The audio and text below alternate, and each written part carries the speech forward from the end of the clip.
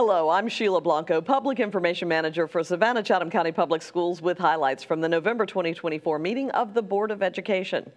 At the informal meeting of the board, a report on learning recovery and e-learning guidance following multiple storm-related school closures this semester was presented. A number of strategies were detailed that are designed to mitigate learning loss through daily high-quality learning experiences. A report was also presented on dual enrollment and work-based learning in Savannah-Chatham County Public Schools. Some important points include district-wide participation in dual enrollment has continued to increase since 2022. Students dual enrolled successfully completed 84% of courses attempted in the 2024 school year. The number of students involved in work-based learning has risen in each of the last 3 years, along with the number of work locations. As part of the district's commitment to resource stewardship in the management and planning for facility improvement and efficient use, Schumann Elementary School was approved for closure.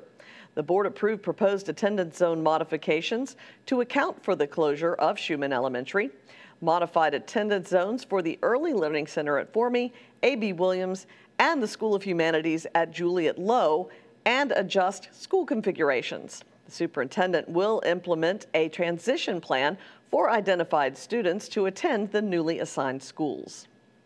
The board proclaimed November 3rd, 2024 as Retired Educators Day and encourages our citizens to recognize the lasting contributions of retired educators all throughout the month of November.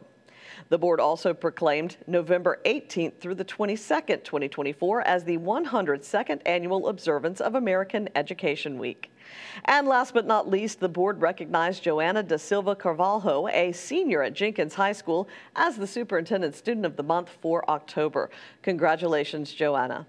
You can, of course, learn much more about these stories by viewing the agenda items under board docs on sccpss.com or watching the videos of our board meetings on our website or on our YouTube channel, SCCPSS Communications. We thank you for your interest in Savannah-Chatham County Public Schools.